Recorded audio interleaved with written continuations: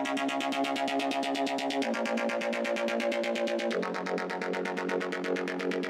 yeah. Fucking nuts are sweaty.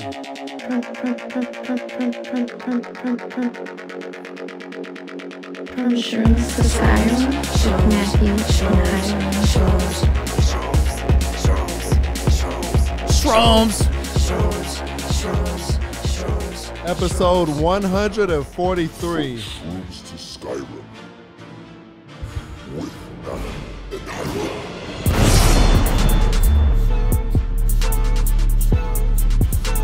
Oh, dirty wine, dirty wine. She grind on my dick like 100 times. From Shrooms to Skyrim with Matthew and Hiram. This is episode 3 of From Shrooms to Skyrim with Matthew and Hiram. This Episode episode is three? brought to you by Sandbar, 143. Coconut Grove, 3064 Grand Avenue, Miami, Florida, 33133. Home of the Fish Taco. Happy hour, Monday to Friday, 3 to 7. Taco Tuesdays, tacos half off. Sandbar, Coconut Grove. This episode also brought to you by The Last Carrot at 3133 Grand Avenue, Miami, Florida, 33133. They're open Monday through Saturday, 10:30 a.m. to 6 p.m. and Sundays from 11 a.m. to 4:30 p.m. Family owned since 1975, your go-to place for fresh, wholesome eats. The Last Carrot.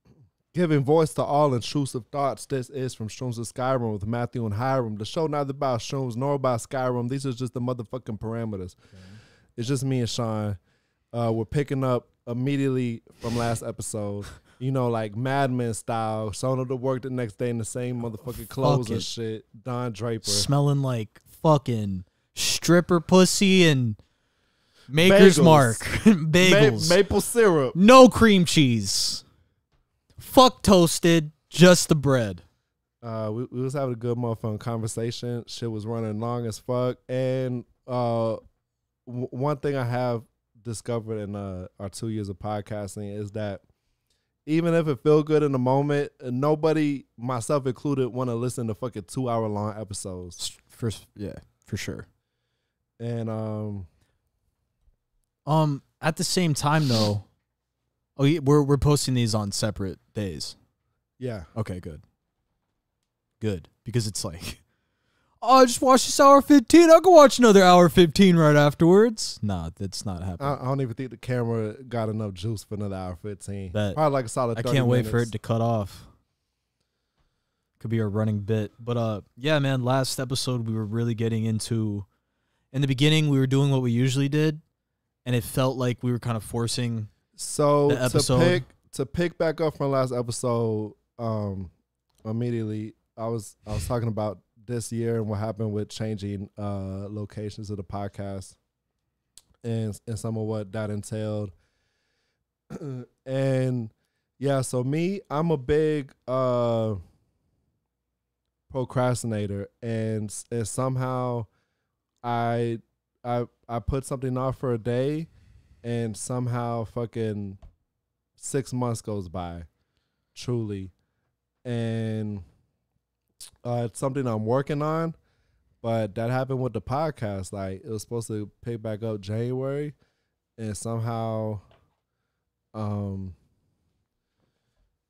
it went from being like everyday facet of my life to just like an afterthought.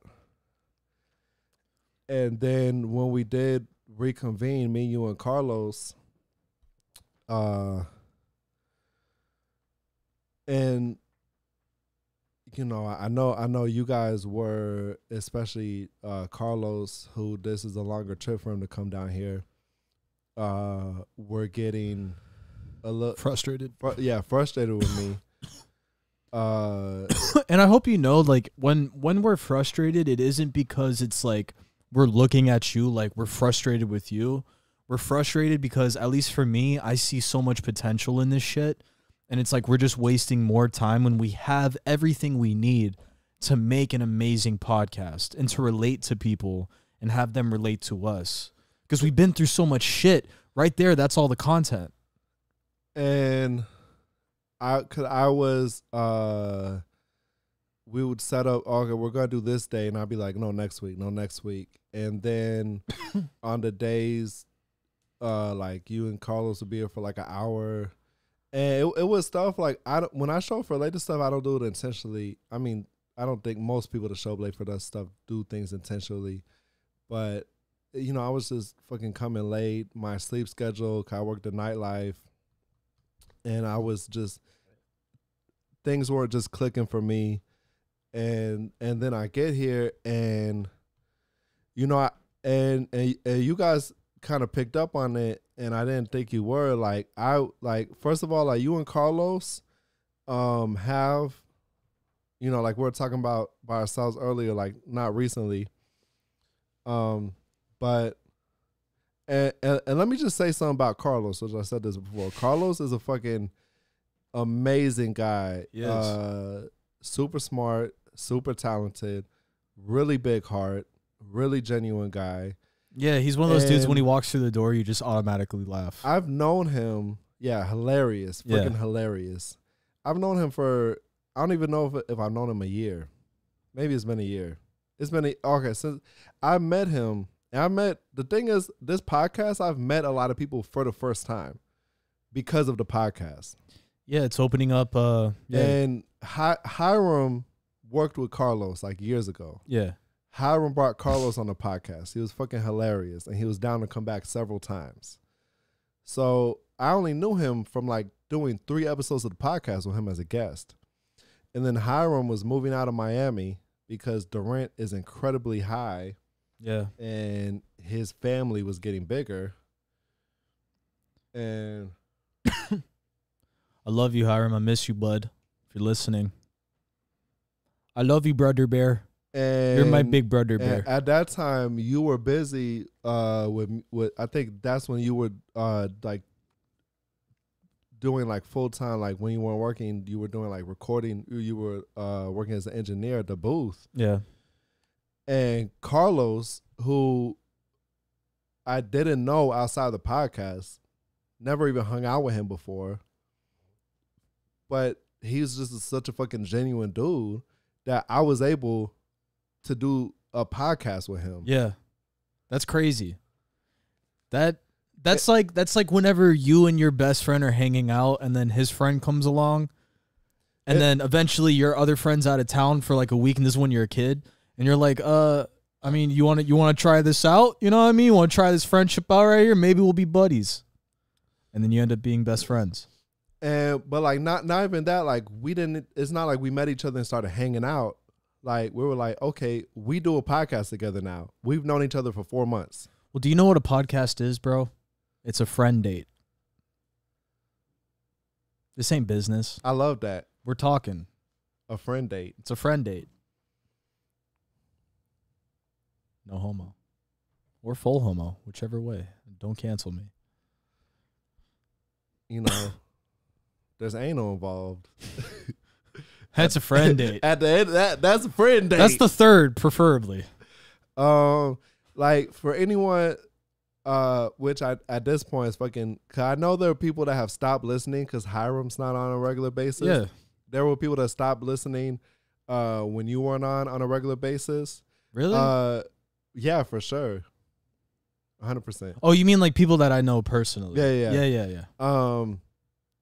Nobody listens for me, so that's definitely not true because you started the whole shit. And like, remember Bake Man, Cake Man? I started this gangster shit. Come on, dog. And it's the motherfucking thanks I get. Love Ice Cube. So there's few far between people that have been listening to the podcast since the Genesis, but like since the Genesis. Anyone that goes back, like, I think it's around like episode 80 or 79 or something. It might just be kind of like interesting to look. Like at one point, it's like predominantly me and Hiram, and then the next episode it's me and Carlos, and that's us like linking up together for like the first time by ourselves, like without Hiram, doing a podcast episode. That's pressure. And then like you can literally watch like me and Carlos get comfortable with each other. Because at first we didn't have guests for a little while, and it's like, dude, that's literally so. What you caught on camera and in audio is the beginning of your friendship. Like you'll have that forever. The beginning of y'all's friendship. That's fucking beautiful. That's pretty fucking awesome. Imagine like the first time me and you met. If we had all those encounters like, on you camera. and Hiram starting a podcast like wasn't a crazy thing because we had all that history. Yeah, we known each other for years, and we had all kinds of fucking like rapport and shit with each other already. And like, it was so easy to have a conversation with each other and like really get into that real shit. Not just surface level small talk. And shit was going like really good with me and Carlos. Like we had so I started down that train of thought because when you start coming through the pod again and you met Carlos for the first time, cause like I used to say like it's funny cause like Hiram's older, you're younger. You know, you just turned 25. Carlos is in his 30s. Like in a lot of ways to me, like Carlos is like a portmanteau of you and Hiram. Like, oh, I see what you're saying. He kind of got that older stuff going on. But he's kind of Hiram guy. Yeah. But he kind of got that young stuff going on too, and also he got like the music and shit. So he like kind of like a Hiram and Shawn mashup. So like I got no Hiram, I got no Shawn. This is fucking perfect. I got a little bit of both. A little bit column A, a little bit column B. Yeah, I can definitely see that. And so, and obviously, you know, so you guys, I've seen you guys fucking have synergy that was fucking amazing. Like when you guys are together, it's fucking Chartlos. Well, I also feel he just feels like my big brother in a sense. So that's I kind of relate Hiram is the older brother that you're scared of. Like you don't want to be humiliated by him whatsoever because he gets loud. His belly gets in your face, you know, because you can't reach him because he's too tall. Those fucking pores. Those goddamn pores, bro. But Carlos is like right in the middle where like if we spar or if we get into it, I might whoop his ass or he might whoop my ass. So down to earth. The thing is, I feel so much guilt. I've never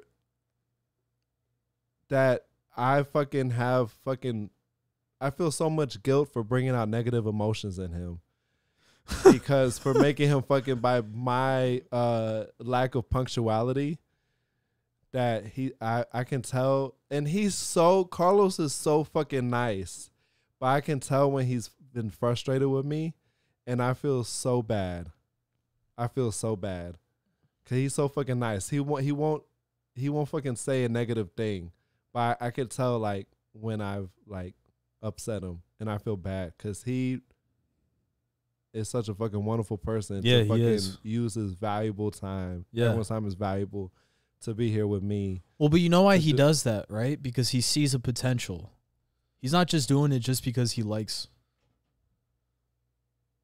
It's the cat. That damn cat. It's like you got a damn dog. That cat pounding down the door. Like, I'm kind of scared to go out there. Me too, bro. It sounds like a big cat out there. So, and I think it's the same with me, bro. There's been multiple times where, and honestly, I never apologized for it, but in the beginning, whenever I left, I could have stayed here and still done it and just like. But can't help it.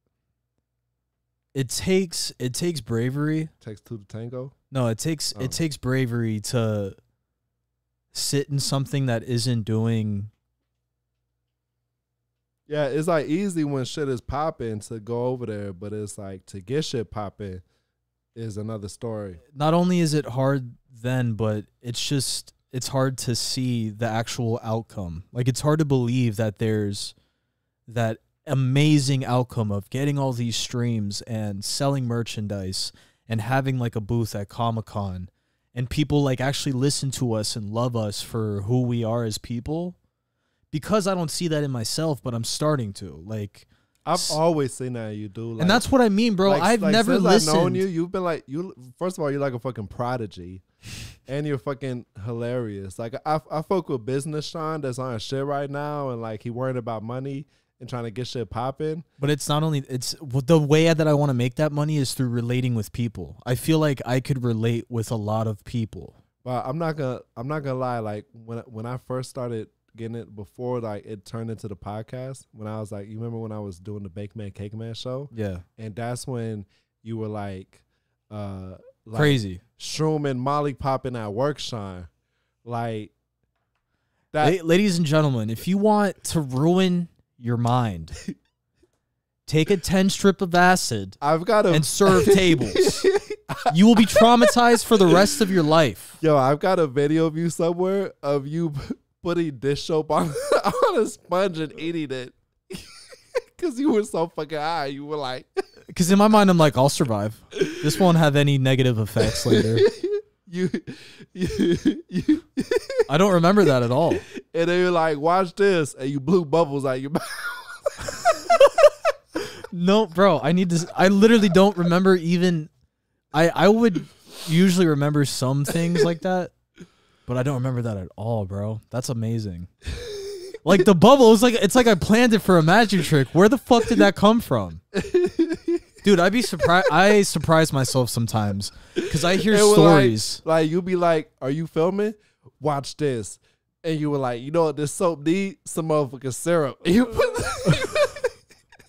and I was like, I feel like maybe I should stop this, but I can't look away. And then I read like a whole chapter or two of the Neil deGrasse Tyson. Yeah, you just read it out loud. Like you were going off. You were like, let me read to you from this book. I feel like the world needed it. It's like, yo, that's crazy. Like, imagine like, it's like, yo, let me do drugs so I can read this book. Hey, that book was going crazy for you. It was. And also, there's something about when you're intoxicated, because that night I was really drunk and I took some Molly, but it was like Molly water beforehand. Kids don't do drugs. This is all educational. Yo, like when I was listening when Central C, and he like, I sold crack cocaine, and then I go to the school and I tell the kids that shit ain't cool. I'm so hypocritical. And I'm like, yo, he's snapping. But cause it's true. It's like we do shit, and it's like, don't do that. Bro, this is exactly what I'm going through. I found so many great creative aspects from drugs that whenever I got sober, and right now I'm not completely sober, I smoke weed, to be honest. And like that's still enough. In general or right this second? Well, I'm not high right now. I've been smoking Delta 8, which fuck that shit. But what do you mean in general? No, because you were like, I'm not high right. You were like, oh, it's like the whole fast conversation. No, because you said I'm not completely sober right now. So I was like, in general or right this second?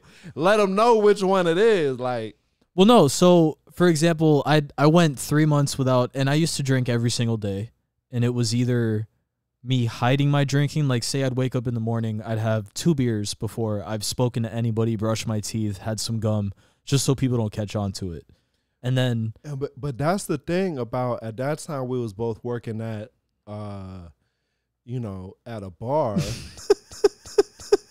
Like, that's the thing. Like, alcoholism is, it's no joke, bro. Here's the thing. If you work at Office Max and you're fucking tweaking 7 days a week, you have an issue. Manager Steve is gonna call you to the office. Oh, for sure, yeah. But if you work in nightlife, it's fucking normal, dude.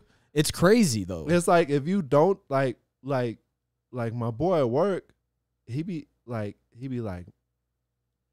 motherfuckers try to get you to drink on a daily basis. You know what I've realized? That's another thing, is the peer pressure in the restaurant industry is insane. Not only because everyone that you're around, coworkers and all that, they're going to go out afterwards, get a drink. They might have a shot while they're there and then offer you a shot. It's all the servers that come into your job from the next restaurant over that are drinking on their break. And you're like, oh yeah, that seems like a good idea today. It's about time. Yeah, like, pun intended, is an intoxicating environment. Yeah, bro. Because you're always in the party. Yeah. And it's like, yo, I want to fucking party too. Yeah. Everybody around me is fucking partying. Like anybody that works that job sober is insane. And I know one motherfucking girl that works at that bar sober. She insane? Oh, yeah. Ah, yeah. Fuck yeah, dude. Imagine working at a bar sober, completely sober. Dealing with all those drunk. My main issue was the anxiety I got from dealing with the insane drunkenness. Because it wasn't just regular drunkenness. It was insane. Like insanity. Insane. It wasn't fucking sand, dude. It was insane. Insane. Okay. Not in dirt. It was fucking insane. No, man, it was a rough environment. Also, since I was so young, it looked so edgy to be a part of that clique. I'm 28. I've been in the nightlife. I'm for about A decade. 8 years. Not quite a decade. I've been there 8 years. 8 or 9. I've been in the nightlife 8 going on 9 years. I'm 28.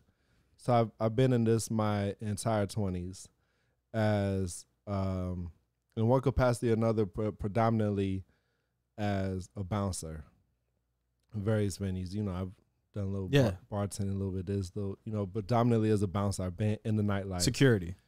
Different types of venues, upscale, downscale, dive bar, nightclub, House parties. I've reached a point where I have pretty much a zero tolerance for drunk people and their bullshit. Like it takes a lot to surprise me. Yeah. Because I have heard it all. Oh, I got a funny story before we get back to what we were talking about, which I don't even remember what we was talking about, but it was deep. It was insane. It was insane. All right, so look, the club the other night, right? I was keeping an eye on Quick this. question, is the camera angle on you? Yeah. Okay. Continue. Remember the thing about the camera angles, because that's where we were at. Just remember that. Camera angles. You got that? Okay. Because I'm going to forget. Okay. What I asked you to remember? Camera angles. All right. Insane. That's where we at. Insane. And sand in the membrane. Insane in the mid. So there's a table. They've been there all night. And I'm kind of keeping an eye on them because they're fucking drunk as fuck. Like white girl wasted. And it's fucking white boys, white girls, a fucking white girl wasted. The worst. And a little bit of a nuisance. You know, they're drunk. I'm just keeping an eye on them.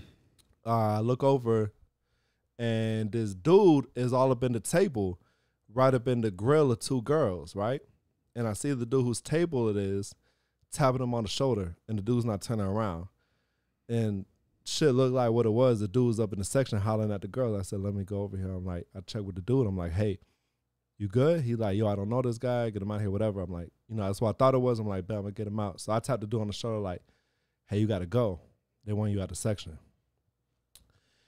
And, this is something I hate, right? And so I tap him on the shoulder, right? That was the end of the contact, physical contact. And he turned around, yo, I'm finna go, but don't fucking touch me. Yo, first of all, I hate when people are with that don't touch me shit, okay? Yeah. So I'm big on civil rights and all that, but let me tell you, the shit is different in a club, in a bar. 9 times out of 10, people deserve what's coming to them with the stupid shit they do. But that's a whole nother conversation. It's like they walk in there and then they're automatically a child. Like being accosted at the bus stop by law enforcement is different than fucking wilding out at the club and then crying about it later. That we can get into that later. But it's like, yo, like you can't be here or like you can't climb on that, whatever, you gotta move. And they don't move. It's like, I'm gonna move. It's like, okay, time to go. And then they're like, don't touch me. Yo, I told you fucking 4 times move. Yeah. You're moving now. We're moving.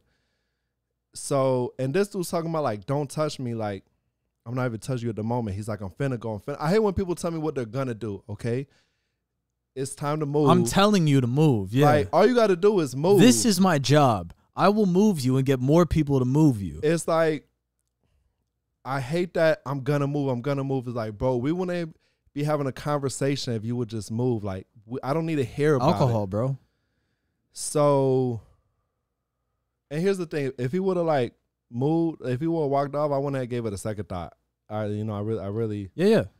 Because so much of that shit happens that you're kind of desensitized to it. I'm not emotionally, and we get into the ins and outs of what it takes and the temperament to work it's nightlife. Gotta be crazy, bro. But I'm really not emotionally invested in things. Like if he walked out, I want to give it a second thought.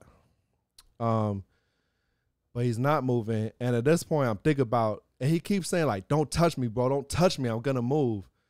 It's like, bro, like I haven't even touched you yet. Like you would know if I touch you. Yeah. And so he keeps telling me how he's finna move, and I'm like, oh my God, like it's exhausting dealing with these people. And you remember the Drake Take Care album? I love that album. I thought you were gonna finally finish the story. This is important. Yes, I know that album. Is one of the albums that I can listen to front to back, no skips. Love that album. Okay, it's a vibe. Remember that song with The Weeknd? Take your nose off my keyboard. Oh, yeah. West Wing. Oh, that was last episode. There's a room full of. What you following me for? The song, The Weeknd on Take Care, right? So the DJ happened to be playing that song, right? So this dude, now he steps out the section, right? The song's playing, and he turns around and looks at me and sings along to the song. What you following me for? And I'm like, oh, you got jokes. You're going to clown me? You think you're going to get the last I laugh? love this song! Spartan kick him. There's a lot of things where it's like, you go over in your mind, it's like, yo, is this worth it? Is this the course of action I should pursue? Do I really want, there was no hesitation on my part. I knew immediately, like, I'm throwing this motherfucker out right now. You think you're going to get the last laugh? Yeah. No, I am. I fucking grabbed him up, and of course, the first thing he said, "Don't fucking touch me, bro. I would leave it anyways." I'm like, no.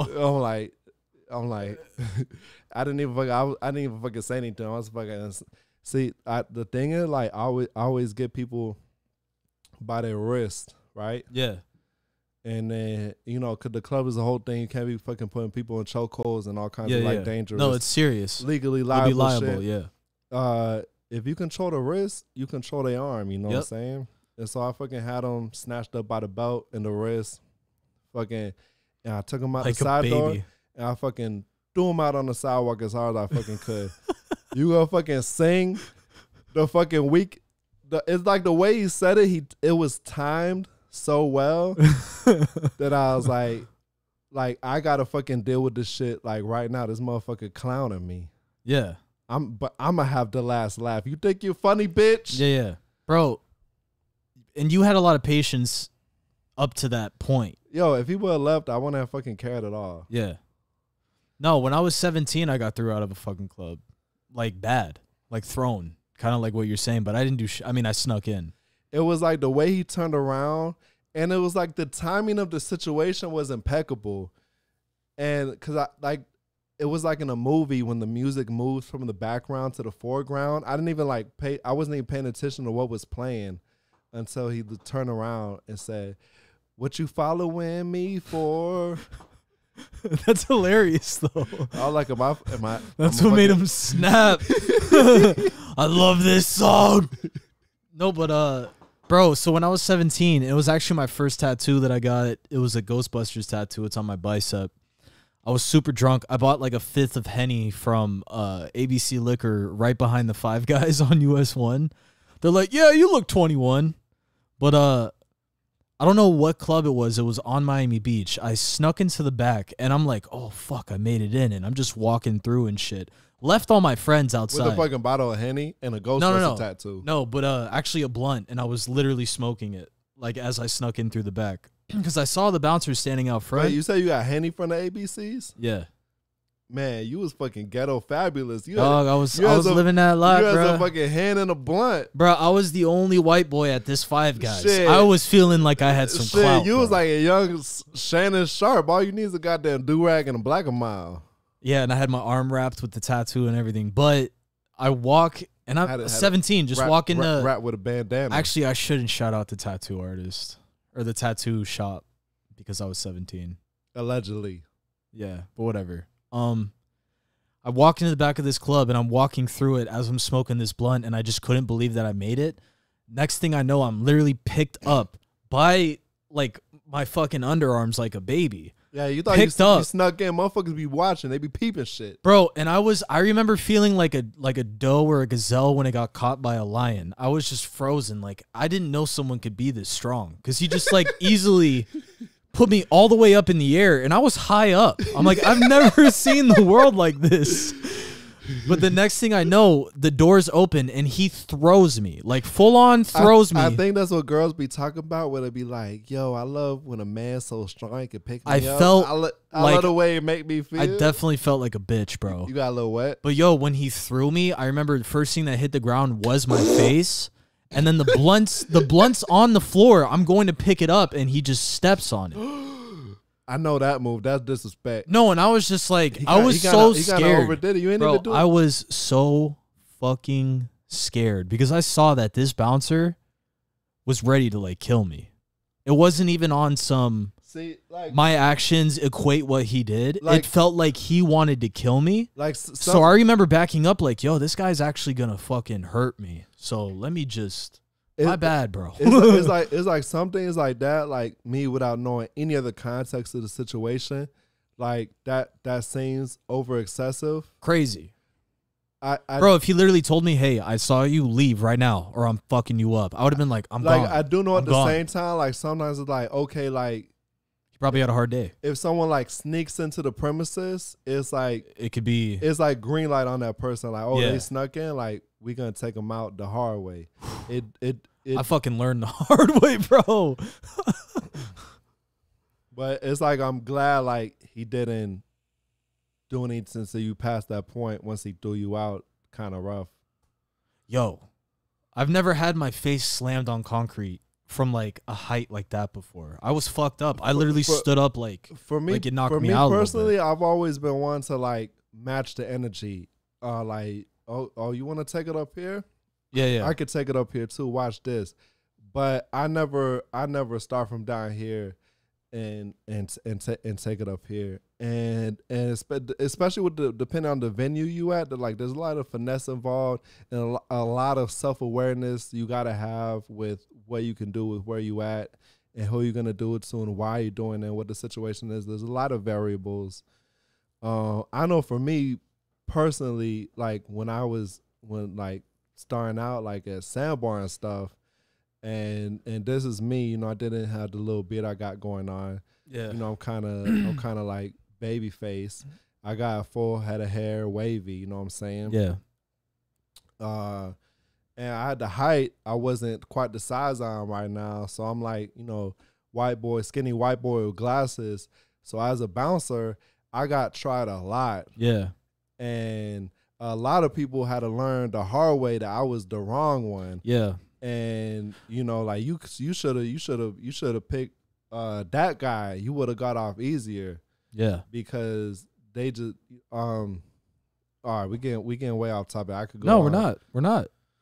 We're not, Matt. I got so much stuff in that department. Well, that's what they're. Oh, fuck. What happened?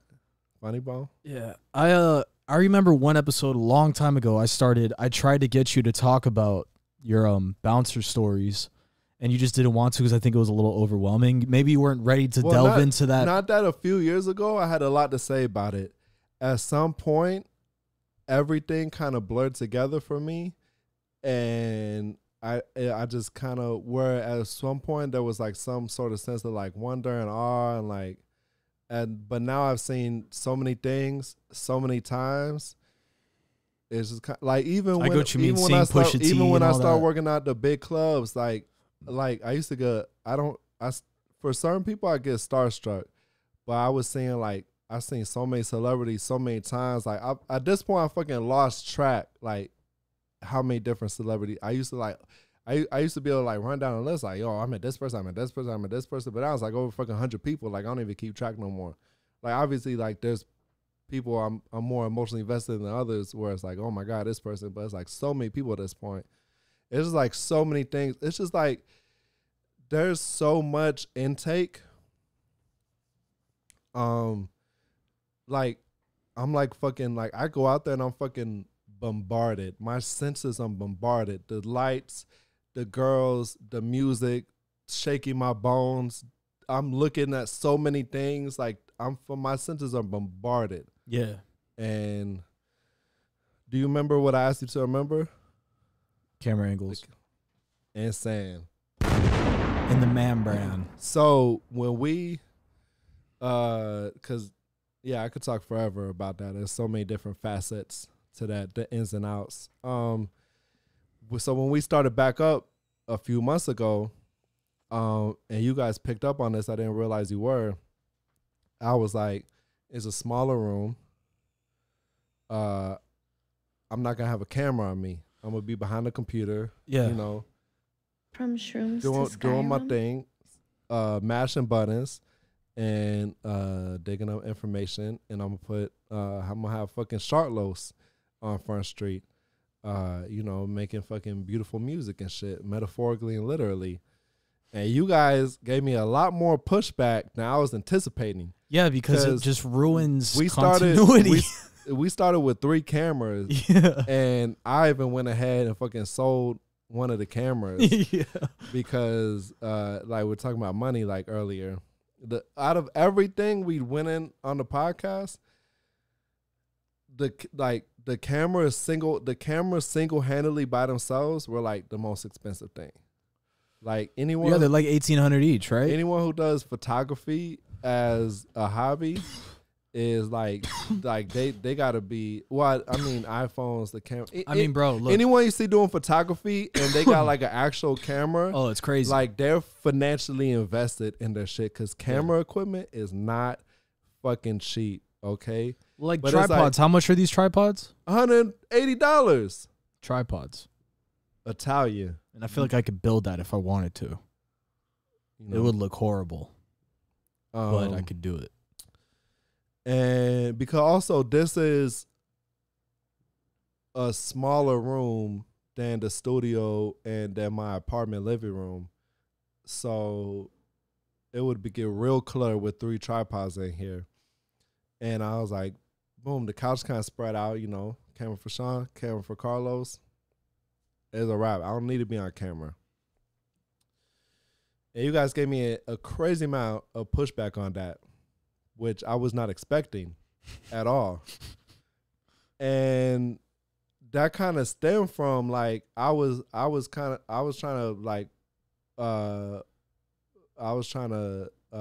put myself in like a more subversive role. Like I was like backgrounding myself. I don't even think I realized it at the time. It was scary. It was, to me, that felt like when the podcast was actually dying.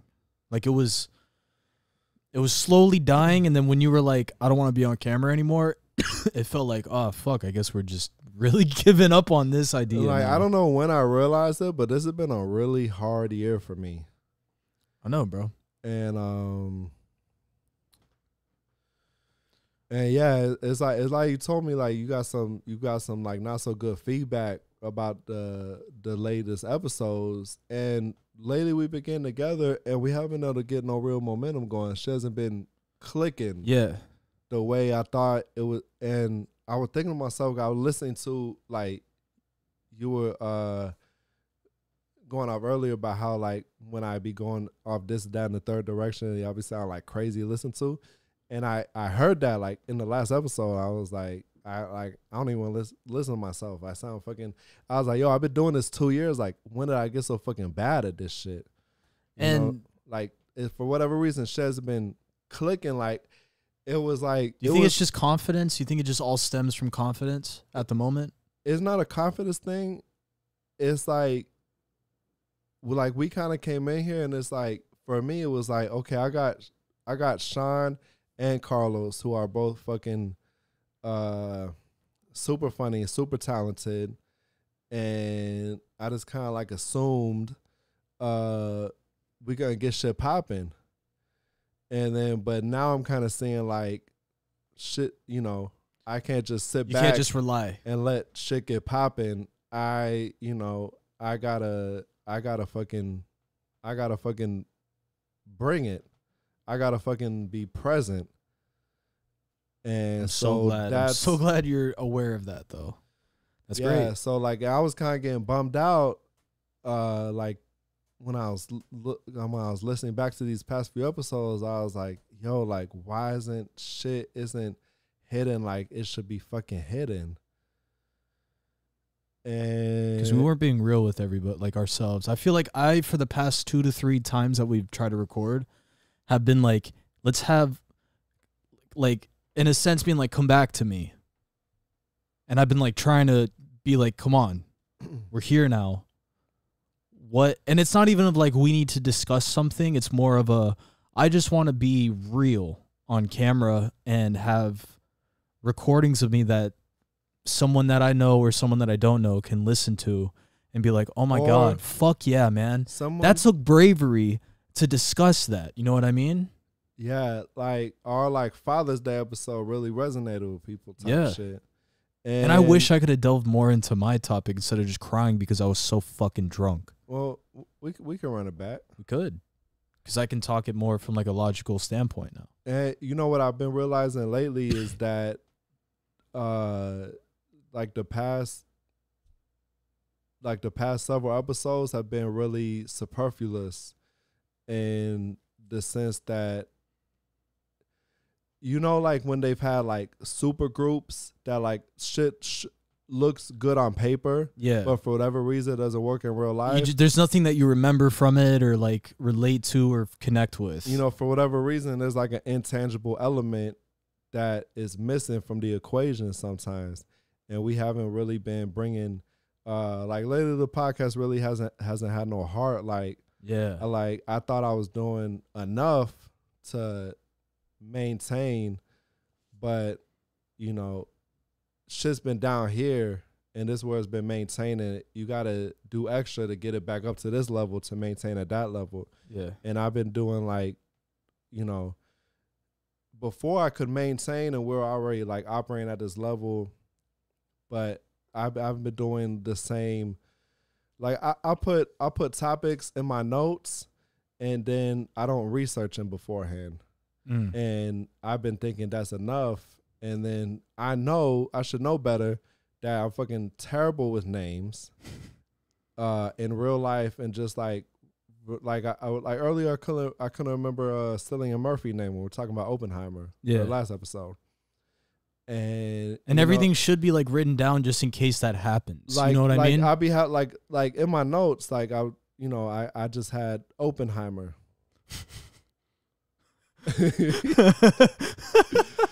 and then this is what you do. You're like, so Oppenheimer. It's like what's that guy? Nolan. What movies he got? He got Tenet. You know what I'm saying? Like, I should know better. I'm the wrong person to go off the top. I should never go off the top. Should go off the bottom. But also you need to. I thought that bar was gonna hit harder, but it really didn't make sense. I think I have an issue, and I can relate to that as well. But the whole thing is to really, like, for example, this podcast, when we first sat down for the first episode we just did, I was nervous. I'm sitting here thinking of like what direction I'm going to go in, and I put so much anticipation on the start that I'm just sitting here like, fuck, what's going to happen? And then I say something that I'm not really putting my heart into. And that's why I think when I'm drunk, right, I can put my heart into things because that barrier is gone. That anxious barrier is completely gone. So that's why a lot of people loved me when I had a normal buzz, because I could just... things flowed perfectly. And I got used to that. I'm just going to start roofing you before we do anything. No, but I'm finding that balance of like being able to be funny when I'm not. I don't want Bruce Banner. I need the Hulk. No, bro. Dude, I've woken up. I need sexual chocolate. I need Mark Henry. Imagine this though. Have you ever woken up extremely hungover and remembered every mistake you made the night before, and some of them are very heavy? Not really, but I know what you're talking about. I basically had that every single fucking morning for years. Like, no one really knew how bad it got because I kept it a secret, but I also showed how drunk I was most of the time. And I'm not trying to sit here and preach like don't drink. Have a healthy relationship with alcohol. If you go on vacation, have a fucking Corona. Who cares? Or get some cocktails. But you got to really know which vice that you have is going to... that shit could have killed me, bro. There's multiple moments where I could have been in really bad situations because I drank. Yo, I remember times when you was like blackout drunk at Sandbar and you would like take off into the night on a fucking scooter. Going like 30 miles per hour. Hitting speed bumps just like boom. God. It'll be like... And it had a Bluetooth speaker on that bitch. I'd be bumping Lil Durk and shit. Oh, like I hope that guy comes back. Like he kind of peeled out of here. Yeah, crazy. Not really safe. Nah, man, it really, bro, it finally, there's something about, and I think it's due to how self-aware my girlfriend is, and she helped me kind of be like, hey, you're falling into the same cycle that you always fall into, and you're lying to yourself, thinking that you're doing better. That takes balls. Because most people just break up with you, or even make things seem worse than it is just to get you the fuck out of the situation. And you learn for yourself. It takes a real friend, like someone that loves you unconditionally, to be like, hey, this might work, this might not work, but you're being an asshole. Stop fucking up. Like, you fucked up enough. You have the self-awareness and ability to take the right steps, but you make the wrong decisions every day. And she didn't literally say this for word, but that's like everything I've gotten from the lessons of heartbreak. Bro, the best music, the best writing, best journal writing, like everything I've ever done that I consider the best of when it comes to my music and my art. Been from heartbreak? Yes. And I had to realize that I'm writing for the wrong person. I'm not writing to heal myself and to be transparent. 1-800 Artist. Call now to subscribe to Starving Artist. It's the magazine that's all for starving artists. About 20% of the funds that we get go to the artists. The other 80% goes to big corporations like Disney, Apple, etc. Damn, bro. It was another good episode. I like this, Matt. I like this a lot. Yeah, you know, this podcast is something that I want to succeed, and so yeah, it's kind of like you were saying before. We gotta be real with it, and we gotta bring something to the table in order for people to eat off the table. Yeah, I was trying to do something there. No, but that makes sense. It's like when people listen to a podcast. Oh, I saw a meme the other day that was like, I used to talk shit about school, like what the fuck they got me in this class learning about shit I'm gonna never use again, and it's like me now. New hour-long episode of the Dolphin podcast. I gotta listen to it. It is kind of crazy how podcasts have taken over, like, society. There's so many podcasts now. I mean, that is, stuff like that kind of works in tandem with the level of accessibility to technology. You know, First you saw it like with home studios, and music, and then, with YouTube and everything, TV's been moving from like broadcast to streaming. Yeah, it turned from radio shows to podcasts. And now it's like, before it's like you had to go over here in order to do this, have a show. You got to be over here at the radio station, at the TV network. Yeah. But now it's funded like by the label and all that. Anyone has the capability. So now it's like the business model has to, be reverse engineered to cater now to what the reality of the situation is. And so we're still kind of in the midst of that, because in the scheme of things, podcasting, which now has been going for what, like a decade maybe? I would say like strong, because it's almost we're 2014, 2016. In the scheme of things, this is still pretty fucking preliminary. Yeah. Like, for example, YouTube just added the ability to add your podcast to YouTube.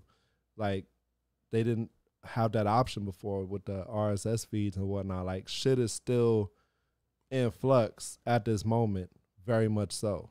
And it's one of those things that every day it's becoming more and more saturated, just like music and like the whole SoundCloud era.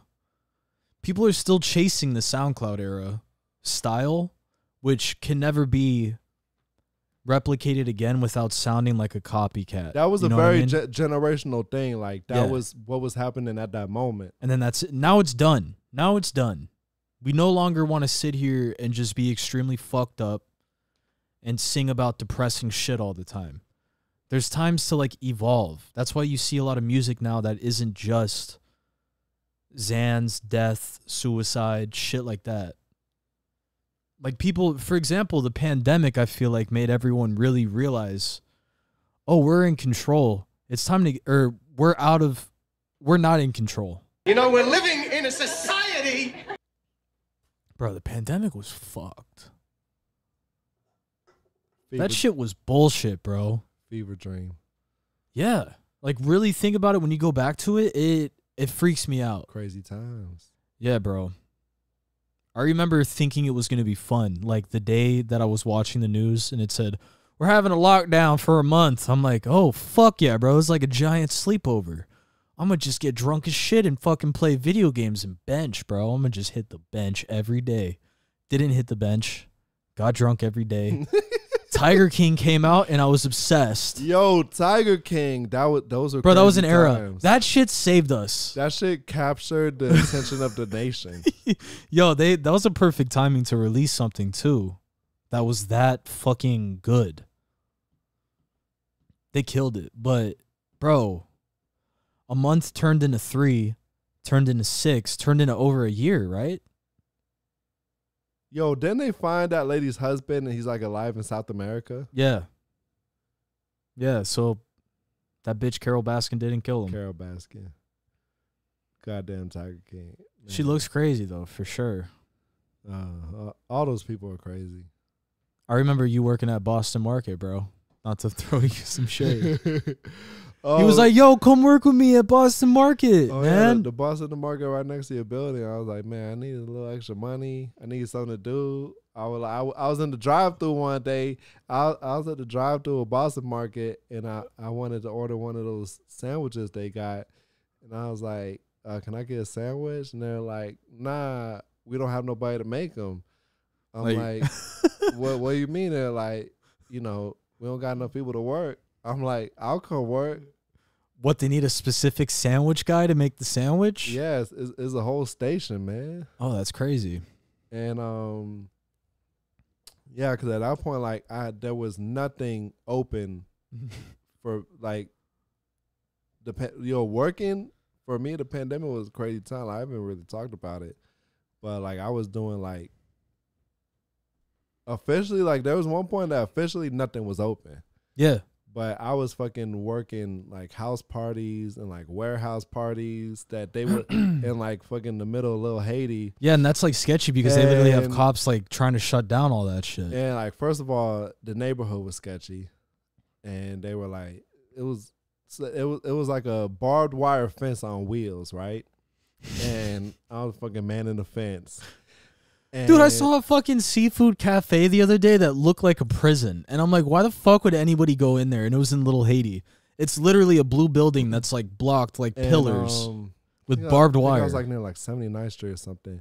And there's like a big chain on the fence, right? And they were like, yo, if a cop pulls up, put the padlock and lock the fence and go inside and lock the door and don't let nobody come out until the cops leave. And I was like, okay. They're just pulling up. You're just like, ching. They were like, there can't be nothing here. It got to make it look like there's nothing to be shut down. You know what I'm saying? And so it's like basically like trap everyone in the warehouse. They were like, no one can leave until the cops leave because they can't know there's a party going on in here. They can't like witness. It was so much. It like there was how. Anyways, yeah. So I worked at Boston Marketing for like 2 weeks. And here's the thing that I couldn't mentally, I couldn't do it. Physically, it was easy. No, but it's the people there. The people there, there's 2 types of people in fast food that, as far as I could ascertain, right? I know exactly what you're talking about. Very young people. Yeah. Beginning their professional career where like from, having an allowance or making no money to making like $11 an hour is like, oh, I'm making money. I'm rich. Rich, to the bitch. kid, you're rich. Yeah, yeah. And then old people that have given up. And there's old people at the end of their professional career. And they just hate their life. Yeah. Type shit. Yeah. So it was, I just didn't, like, there was no one there to talk to that was like on my level. Oh. And the shit got to me where like I'm fucking like stringing up rotisserie chickens.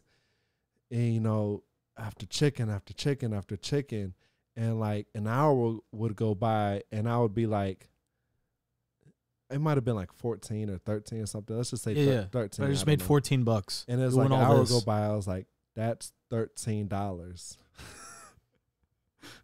And I just couldn't do it. I was like, I feel you. This is bullshit. Let me go get a PPP loan. Nah, so much crazy shit from the pandemic. I know, bro. PPP.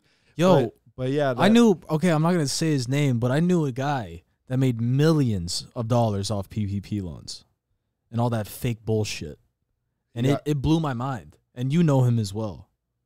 We'll talk about it. I don't know shit. No, you know him. I don't know shit. I don't know what the. And fuck, this motherfucker. I don't know what the fuck Shawn talking about. I don't know shit. Craziest shit I've ever heard.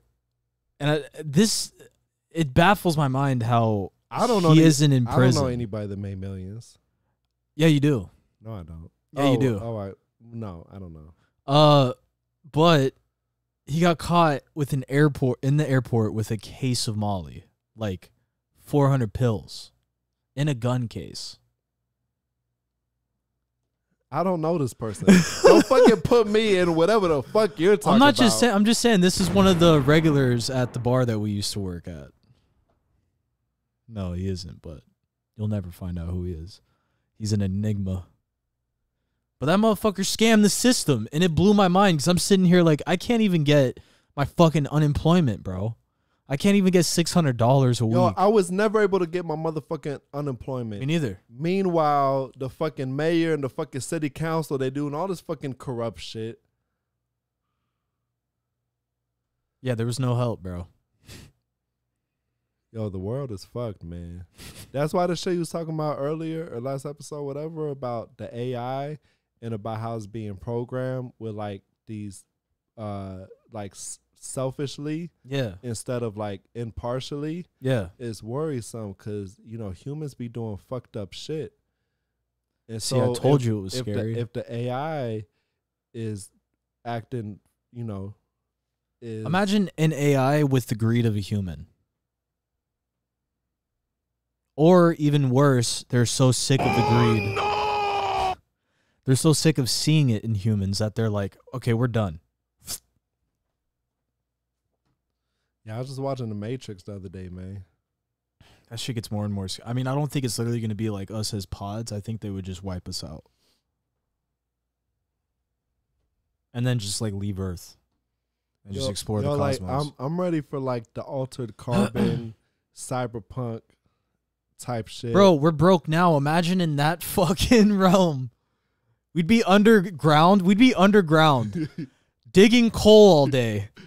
For no reason. The robots don't even need the coal. They're just like, dig. You're worthless. But I'll fucking dig it with my motherfucking cybernetic arm. And then we come home and we sit down and like our homes are just like rock cells. but we still have a podcast, but it's like an imaginary podcast. It's in the with like a broomstick attached to the wall. It's in the metaverse. It's a metapod like the Pokemon. Bro.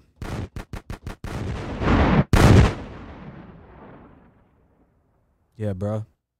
I want to relate to you motherfuckers, bro. I'm just like you. Unless you're part of this like cancel culture bullshit. Oh my God, young man. Kill yourself! Yeah. What do you mean, yeah? I want to relate to you, but kill yourself. Kidding. I don't even know. Let's talk about suicide, bro. You know, thinking about suicide is a little fucking out there, you know what I mean? Takes a little bit of balls to do it, you know? Is it kind of fucked up that, like, when it... I don't know if I can say this. Yo, it's crazy. Like, you know how, like, Robin Williams killed himself? Yeah. And it's like, you always hear that, and it's like, yo, like, this guy, like, he got it all going for him. Like, how could you throw that away? Well, he had, like, a disease that was slowly degenerative, right? I don't know. I don't know about yeah, that. and he once he got like the full diagnosis, or like Anthony Bourdain, right? Well, there's the Dave Chappelle joke about it, which is amazing. But it's like I feel like you always look at people that are successful when they kill themselves. You look at them with disdain, except for Jeffrey Epstein, 'cause he didn't kill himself. Motherfucker. You know what?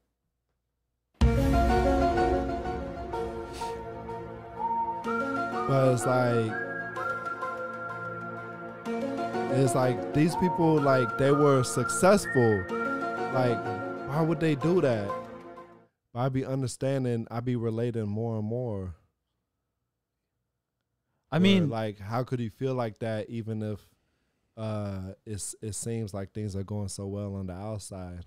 I feel like whenever you get to that goal, right? Say our goal right now for each of us is $100,000 each in our bank account, right? You get to that goal. Man, I just want to be happy. But let's say one of your main goals in life is to have financial bliss. Be so comfortable that you don't have to work for anybody else, right? Which we both have to. When you hit that goal, there's going to be another one because that won't be enough, naturally. And I think that's how it is for certain people. Now, for me, if I were to hit $100,000, yeah, I would invest in that, but I'm not going to work every day so that I could waste time being miserable. You know what I thought about when I was younger? I'd be like, man, how could there be world peace? Because then there'd be, if there's no struggle, there's nothing to define us anymore. Yeah. Yin and yang. Yeah. Yeah. I mean, you kind of need that shit, yeah, for sure. If there wasn't, like, if we didn't have the struggle that we're having now, I genuinely can't imagine how it's going to feel when I have enough funds. And I've been talking about money a lot, bro, but to be real with you, that's my main cause of stress. And I've always been like, oh, I'm not going to be someone that chases money. That's stupid. That's selling your soul. It's like, no, in order to have a legacy right now and to fund the things that I want to do, I need to get it. I need to chase that bag. And I can't fucking imagine what it's going to feel like to have money for emergency funds or to go on a trip. Yo, I be going, in order to fucking eat, I be going to Publix and getting a few things, and it's $183, and I'm like, how? Literally just told Jacob that today.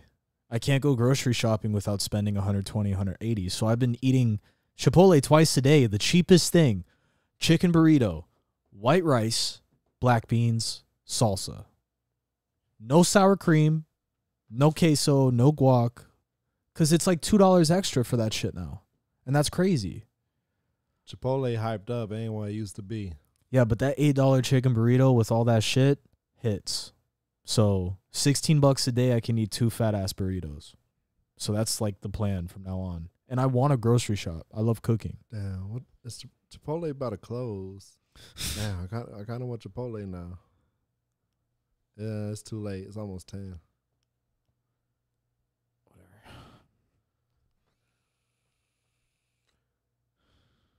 I think they close at 11. I'm gonna look it up.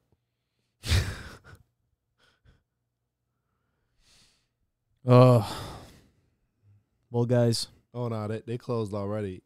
Oh, Mine closed early 4th of July. what time are we at? Shit, we over an hour. See, that's what I'm talking about, bro. I missed that feeling. Cameras ain't fucking dying either. I miss the feeling of like talking and then we fucking the time just goes by like that because we've been on it. Yo, in the beginning, we used to do fucking like 2.5 hour. It was crazy, episodes. and it felt like an hour. Marvel would be like, "How, bro? How y'all do so long episodes?" And that felt good coming from him because he knows his shit. Shout out Marvel, bro. I fucking miss your tall ass. You big as hell, boy. Yo, that monkey thick, boy. Yo, thick as hell. Just to put some context on that, there was a monkey joke about the human chimp hybrid. He's not saying that Marvel's a thick monkey. Oh my god. From Shrooms to That's Skyrim. That's not what I'm trying to say, bro. There's the joke that we had. It was an inside joke, bro. Oh my god.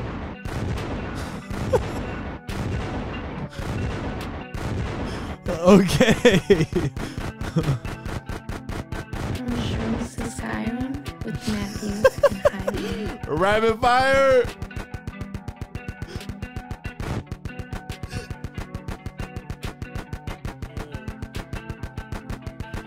I gotta reload.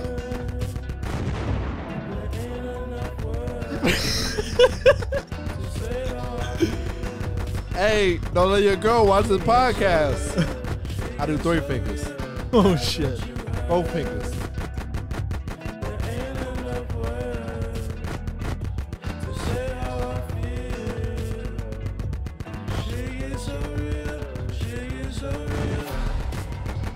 Sweating, bro. Hold a finger.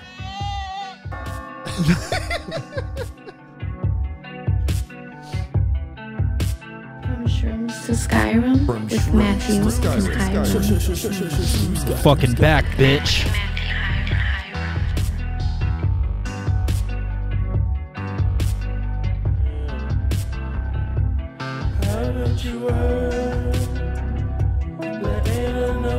Yo, you sent me this song like 4 years ago, and I was like, yo, this gotta be the outro track. It's like I could see the credits going over this. No, for sure. And it's empty. It's like the camera out the window, the scenery going by while the track play. This was good. Big man, cake man.